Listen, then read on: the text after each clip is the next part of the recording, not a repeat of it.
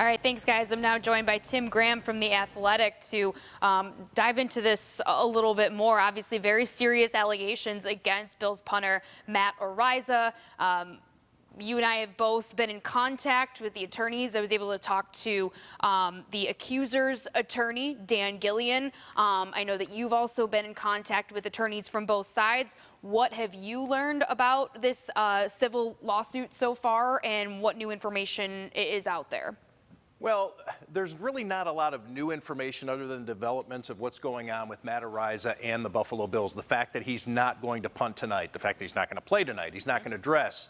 And as my colleague at The Athletic, Joe Biscaglia, pointed out, that when Matt Araiza arrived to the stadium today, he was not even wearing Bills gear, which could be significant. We'll see if he's on the sideline at all during the course of the game. That could be another indicator as to his fate on the team, although I wouldn't read too much into that right away, because this could be a situation where even if they do want to keep him on the team, they may say, look, hide out in the locker room today. We don't need you on camera. We don't need you celebrating with your teammates or whatever. Just stay low. However, this could be a situation also where Matt Araiza is at the stadium with the Bills tonight because he's getting a ride to the airport and he's going to get a flight home, and that's the last time you see him. Yeah, we're going to have to wait and see how the team decides to address this in the post-game press conferences.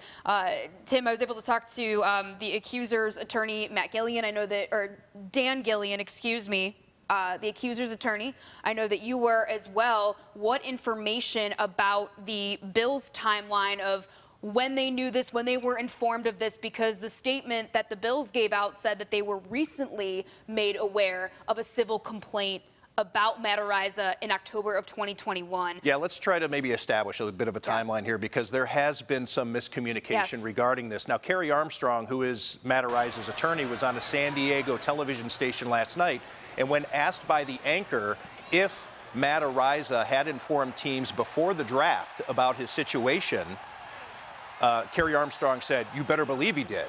Well, he says to me today, about 3 hours ago when I talked to him, that he didn't hear the question right, that that's not the case, and that jibes with all the things that I had heard, especially coming from my sources regarding the Bills not knowing anything about Matt Araiza and these allegations before the draft. But, and this is something that I think has stuck with fans, the Bills did know about these allegations when they made the decision to cut Matt Hawk. And this was just on Monday, and then the civil suit comes out 3 days later, that being Thursday. In checking around with other league sources, because I think that this is important for fleshing out the level of concern that you may have with the Buffalo Bills and whether or not they did their due diligence in the pre-draft process. There are some indications that maybe some other teams were aware, and that why weren't the Bills then, in fact, aware of that? Why did Matt Araiza, given the fact that he has the strongest leg in the draft, fall down to the point where he was the third punter taken in the draft as opposed to the first, given his special skills? So we do need to learn a little bit more about that. The fact that it was reported in the LA Times story that it was one of the worst kept secrets on campus that this had happened. And another thing that I found peculiar in talking to Kerry Armstrong, who is Matt Araiza's attorney, he was hired just 6 weeks ago. And to which I asked Kerry, did Matt Araiza have an attorney before you?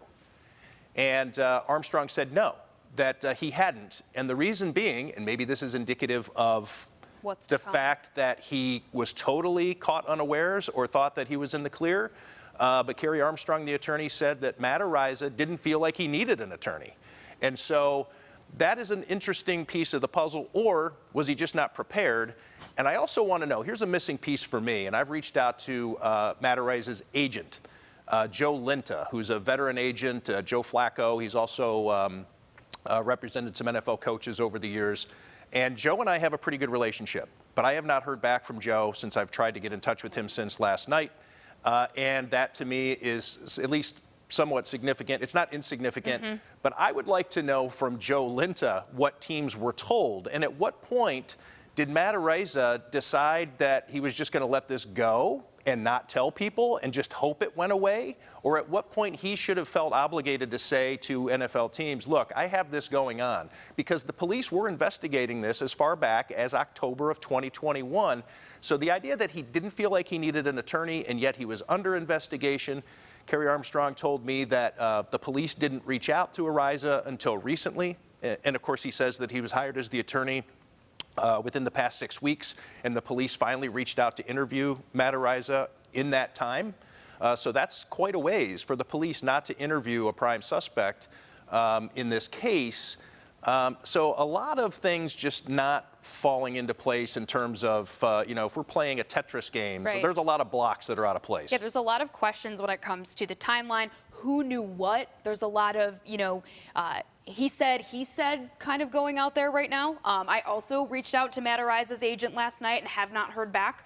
I was able to talk to Dan Gillian, the accuser's attorney, and I was trying to dig into exactly what this thorough examination, as the Bills put it in their statement that they released, what exactly went into this examination, what went into this investigation, who did they talk to, what information did they find out or we lack know thereof. that they didn't talk to the accuser or the accuser's attorney beyond their initial phone call Yes. with the Bills' legal counsel. So the Bills' thorough examination, as they like to call it, did not include talking to the accuser, and that is not uncommon, yes. I think, but is it right? And that's something that we heard throughout the Deshaun Watson case, is a team doing its due diligence without talking right. to the party of the alleged aggrieved party. If you're going to say it's a thorough examination, that's exactly what I was told. Dan Gillian said that the Bills did not reach out to us for a statement at all.